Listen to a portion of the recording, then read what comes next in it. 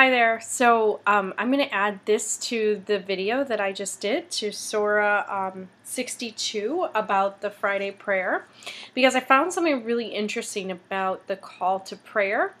And I knew this, but I completely forgot about this. So this is really cool. I'll read this.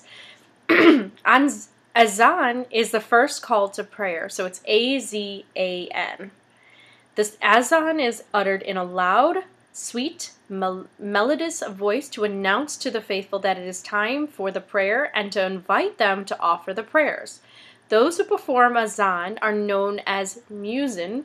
The honor of being the first muezzin goes to Hazrat Bilal, a black slave who converted to Islam. He had a very sweet, resonant, and musical voice. He was appointed as muezzin by the Prophet of Islam.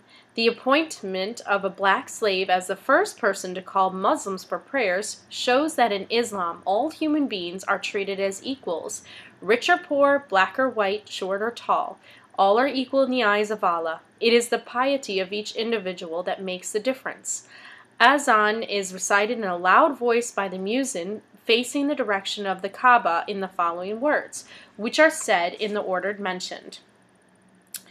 Allah Akbar, which is recited 4 times, meaning Allah is most great 4 times. And then it says, I bear witness that there is none worthy of being worshipped except Allah, which is recited twice. Then recited 2 times. I bear witness that Muhammad is the apostle of Allah, and then recited twice. Come to prayer, turning the face alone to the right and saying it twice. Recited 2 times. Come to success, turning the face alone to the left and saying it twice. Recited 2 times, meaning Allah is most great, face back to front and saying it 2 times. Morning prayers, the following praise is added after, which is in the azan of the early morning prayers is prayer is better than sleep is recited 2 times. So that's early in the morning.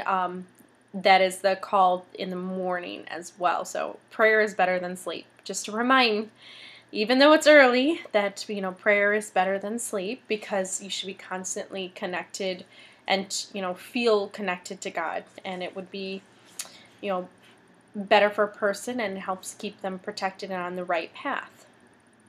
So I just found that really interesting. I just wanted to just give you that information that I found. So I'll end there, and I'll see you guys on the next video with Surah 63.